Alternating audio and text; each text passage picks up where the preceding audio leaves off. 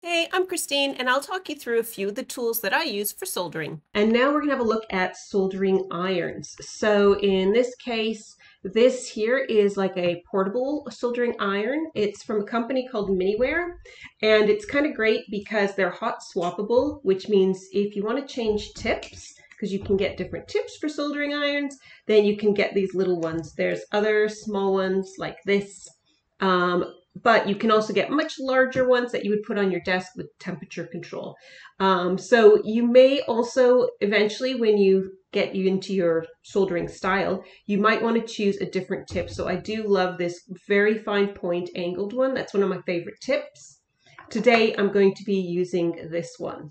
So you may look for a device that has temperature control, but you don't necessarily have to get a device with temperature control. When I first started soldering, that was not something that I had on my soldering iron anyways.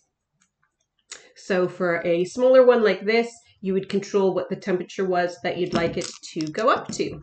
So the other thing that you're going to need is solder, and we have quite a few different types. So we have these ones on the reel, and I've talked a little bit about I always go for the lead-free option.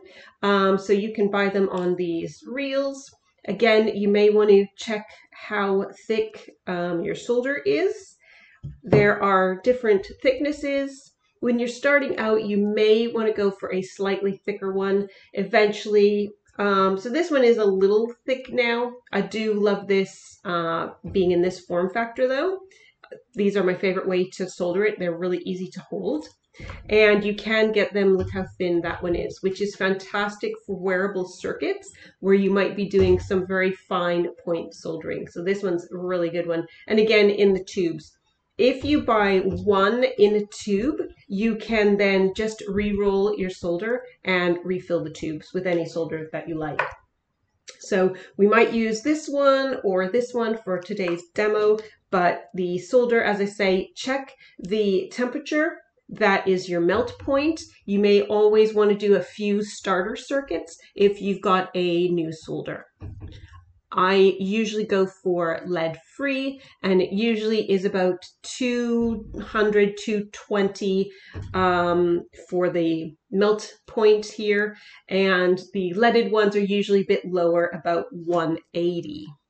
Leaded solder does make it a little easier, but again, it's up to you. This can be, especially when we're using lead free, is often, almost always actually, I use flux. So you might want to get it in these pen styles. So you just would tap this onto your wire or circuits, or you can buy like a large container of it. And then I take smaller containers and just put the flux in the container. And then what happens is you could, with your component, your wire end, is I would just take that and dip it straight into the flux.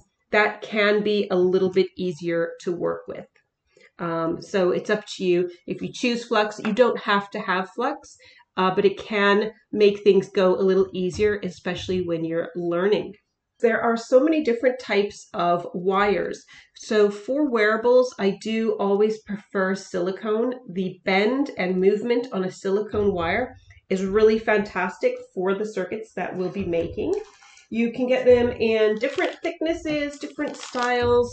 I normally have, again, lovely silicone. That one's quite a lot larger.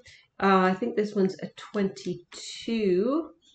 It usually does say on the wire. And then again, I usually get a variety of colors. I usually use reds and blacks for our power ground, and then these can be for different data, for example. Really good way to do it.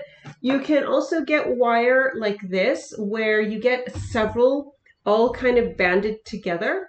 And this can be great, say you're putting a screen or similar on, and you would just peel these apart and then solder each one individually, but it can make your circuit look really super tidy because then you just have this one. And again, these are silicone. You can get them in different amounts. You can get 3 together or 2 even. Sometimes I like to buy them worth a bit more, so I can just rip them in half and use them as a 3 and similar. You can get solid core wire, which is great if you're using breadboards. I typically use this, the brass here. So this would be the brass for cleaning, solder tip cleaner. This has rosin flux in it, and this you just give it a shimmy in there, and it just cleans everything off your tip, sorry. And then you would just grab